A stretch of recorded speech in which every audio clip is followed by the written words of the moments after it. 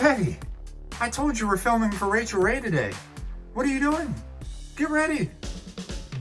I'm Jonathan, and this is Teddy, and we're known on TikTok as a guy in a golden. Let's dig in. This is Teddy's custom indoor doghouse. Inside of this used to be a pantry, but I wanted Teddy to have his own space, so I dreamed up this doghouse design. I started by cutting a hole in the wall, but be careful if you do that because there could be plumbing or electricity, all kinds of stuff.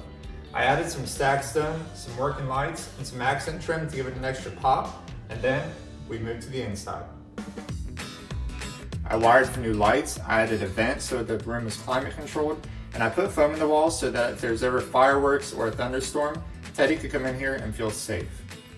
In Teddy's nook, he has drawers for his toys, a picture of me and him, a window looking out to the forest, golden retriever lights, and a funny sign. He has a working fireplace, a TV for movie nights, and of course his own portrait. We hope you enjoyed the tour of Teddy's house. I think we're about to start a movie night, so unless you want to join, you gotta go. Hey there, Benjamin Mazer here. By day, I work as an ER doctor. And by night, I create incredible mini furniture, art, and decor for my dog's mini living room. I have 3 dogs, Peaches, Mitzi, and Challah, like the Jewish bread. They're all 3 miniature dachshunds, and in my house, they have their own mini living room, complete with their own mini sofas and chairs, mini fireplace, TV, and an aquarium with live fish. We're gonna go to crafts or home goods stores and look around trying to find objects that look like either a miniature version of something else or a part that we could use to build a mini object. I noticed these dessert stands over here, and when I look at them, I see 2 mini glass end tables, and I think they look pretty nice.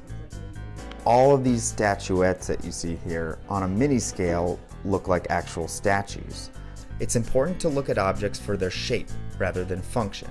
This here is a candle holder, but if we just remove the individual candle covers like this and then flip this baby over, we now have the base for a mini console table.